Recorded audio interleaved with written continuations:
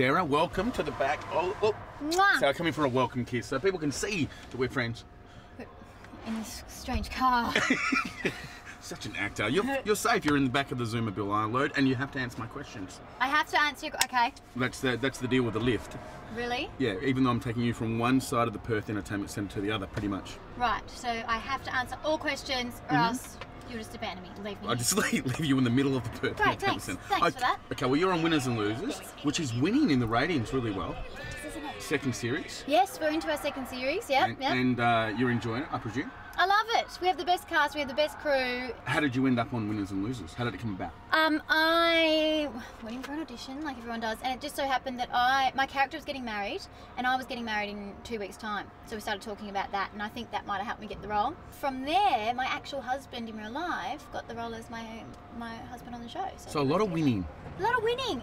Paul's really smart, my husband, because if we've got a scene where he's got to be annoying me, he knows what to do to get under my skin, and then our scenes will be really real because I've just got all this pent up. She's got a rash. Did you give her some of your peanut skewers? No. Oh my God, what is she having in that for? What's a reaction? If you were to give any young actors or actresses, or actors as they call now, any advice to get into acting, what would that be?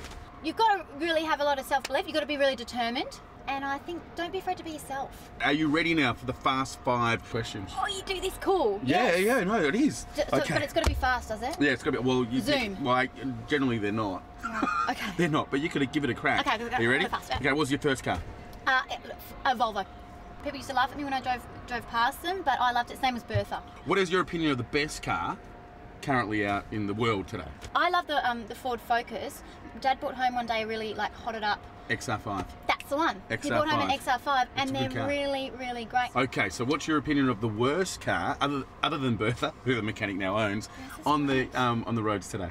The worst car? The worst car? Probably one of those little Oh, the little smart cars. Oh, the little boxes, yeah. And what do you drive today? I drive a Ford Laser. Oh, just wow. an old 2000 Laser. But it's good. It's classy. It gets you from A to B. It's all right. And the last question, this is deep. Yeah, deep. What is your biggest fear? Killer clowns. Have you come across any killer clowns? No, I just had this really bad dream when I was about 5 about this really massive killer clown, and it was running around a lighthouse, and it had me in its hands. And ever since then, killer clowns. You've wrecked clowns for me now. Thanks. That's awesome. Thank you for being on Zoom. Oh, it's a pleasure.